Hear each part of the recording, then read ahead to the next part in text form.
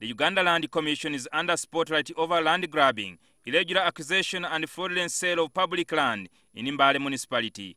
The Commission's chairman, Baguma Isoke, conceded before the Parliamentary Committee on Physical Infrastructure that the institution erred in issuing land titles to individuals in the municipality. So far as the committee proved it so, I concede.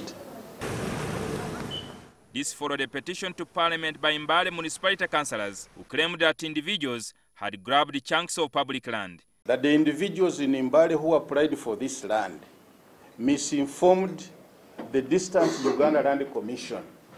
Some of the plots under contention are Busoga and Nkambo lanes in Indian quarters and all public and open spaces gazetted as children recreation centers in the municipality.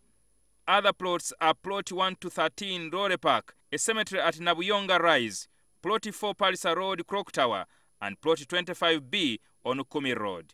If you look at Mbale, even the cemetery land has been grabbed.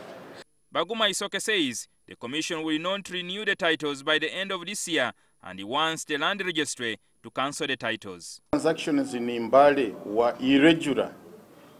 That is why the committee recommends that the titles should be caveated until they expire so that the municipal council re-enters. It has to go through a legal process of cancellation. It's not enough to wish it away. An authority must originate a question or a court action, a court order. The aggrieved party should go to court. There is development there, and they are continuing. The construction is there, the building is there. I have personally passed there many times.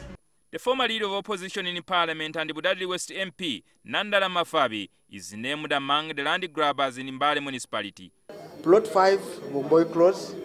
Also, I've told the committee I bought it from some Dr. Jesse Mashate. For me, what government can do is to give me my money, and I can leave the land. The lawmakers have vowed to leave no stone unturned until all public land in Mbale Municipality is recovered. Jingo Francis, NTV, Parliament.